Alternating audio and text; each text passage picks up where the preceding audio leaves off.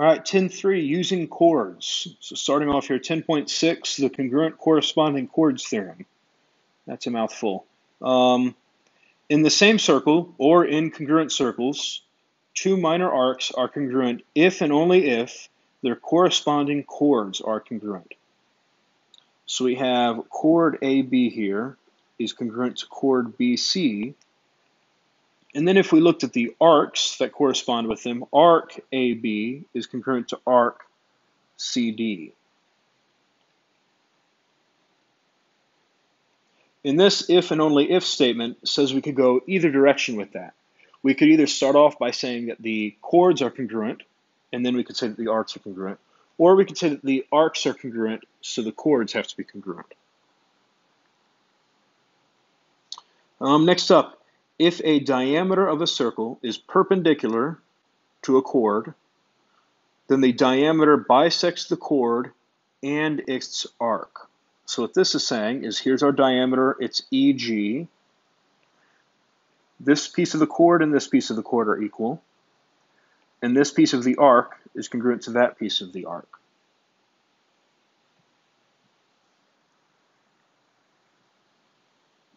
(10.8) The perpendicular chord bisector theorem, or converse. If one chord of a circle is a perpendicular bisector of another chord, then the first chord is a diameter. All right. So in this picture here, we don't have the center of the circle marked, but we know that the center of the circle would lie on SQ because it has to be a diameter.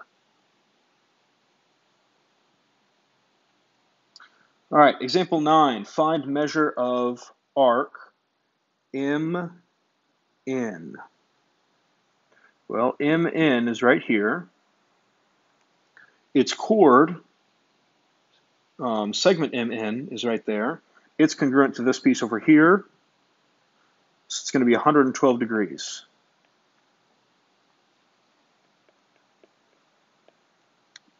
Something else that we had to use in this picture was that the radiuses, the radii, are equal. Right? If those radii were not equal, then these would be different circles and our theorems wouldn't work for this. Example 10, find AF and then measure of arc DB. Well, AF is going to be equal to FB because that is a perpendicular bisector. So that's going to be 13. Or let me rephrase that. This here, segment ED, is a diameter, so it bisects segment AB at point F, right there. It also bisects the arc, so here I'm going to actually have to do some math, and I'm going to say, well, 2x plus 39 equals 5x plus 3. Solving that, I would say, well, 36 equals 3x, and 12 equals x. Now to get the actual angle measure, I'm going to need to plug back in. I'll plug into the second one. We'll say 5 times 12 plus 3. I'm going to type that in the calculator. 5 times 12 plus 3 equals 63 degrees. So arc DB is going to be 63 degrees.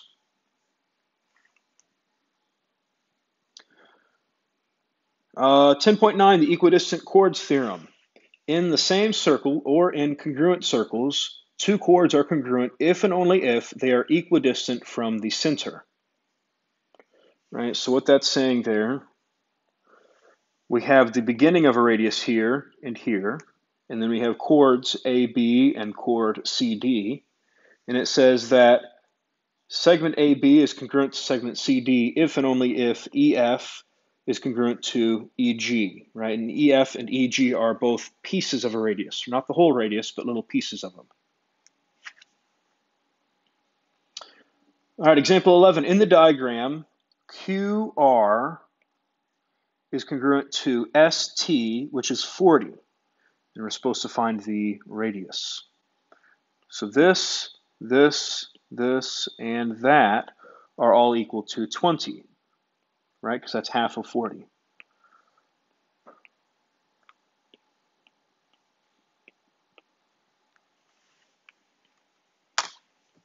Now, there's different ways we could do this problem. I'm going to look at this right triangle right here.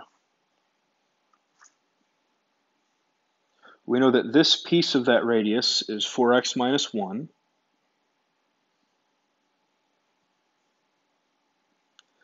And we know that this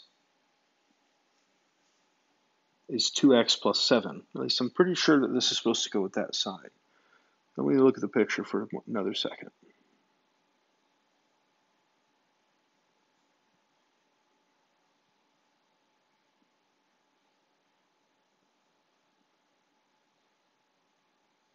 Yeah, that's the way we're supposed to do that problem. It's kind of hard to tell that that goes with that side. Now let's plug into the Pythagorean theorem there. So that's going to be 2x plus 7 squared, that's my hypotenuse squared, equals 20 squared. 20 squared plus 4x minus 1 squared. This is a univariable equation, an equation with just one variable, so we're going to be able to solve it and get our x equals from this. So right here, I will have, think about this as 2x plus 7, 2x plus 7. This is going to be 4x squared plus 28x plus 49 equals 400 plus, and again, with this piece squared here, I think about it as if it was split up like that, and I have 16x squared minus 8x plus 1.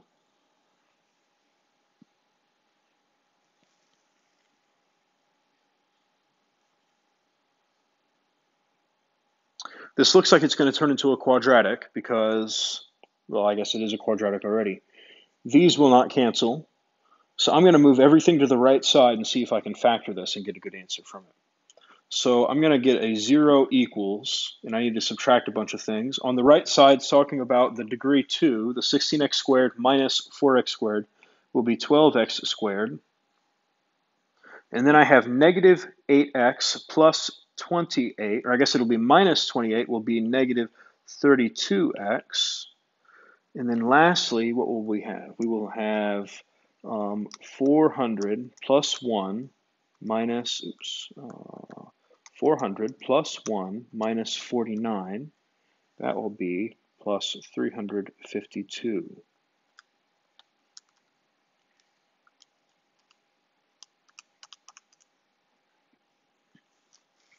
All right, let's see if we can take anything out of this equation.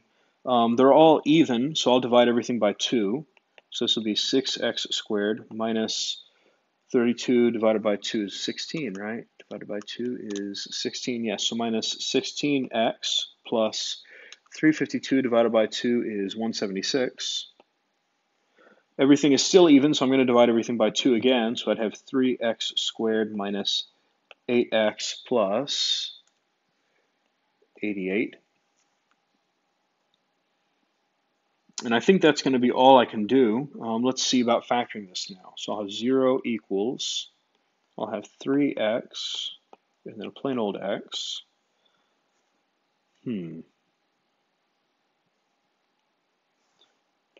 88 could split up into 8 and 11.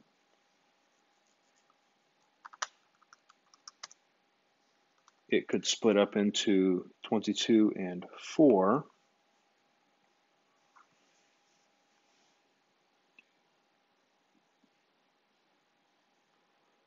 How could we do that? They'd both have to be negative whenever they go in, right? They'd both have to be negative there. What's 8 times 3 and then minus 11? That would be 13.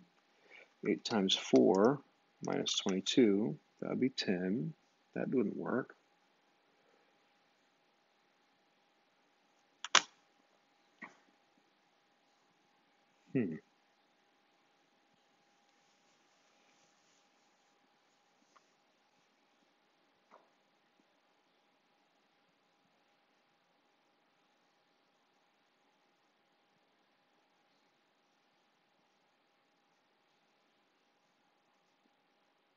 Oh, I made the problem way harder than it needs to be. Look here. I looked at the picture wrong. Let me erase my markings. That way I can see it easier. This is talking about the 4x minus 1. This is the 2x plus 7. So all of this was no needed, or not needed. So let me start over. We're looking here. We know that this, and this are equal.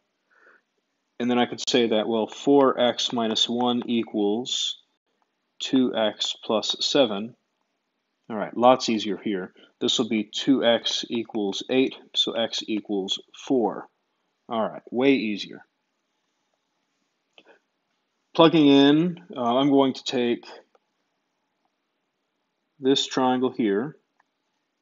Let me copy it down. This is Q, this is C, this is U. CU, I'm going to plug 4 in there. That'll give me 15. I know that QU is 20, and then I have my radius as my hypotenuse. Much easier problem now. Radius squared is equal to 20 squared plus 5 squared. Let me type that in a calculator. 20 squared plus 25 is going to be 425.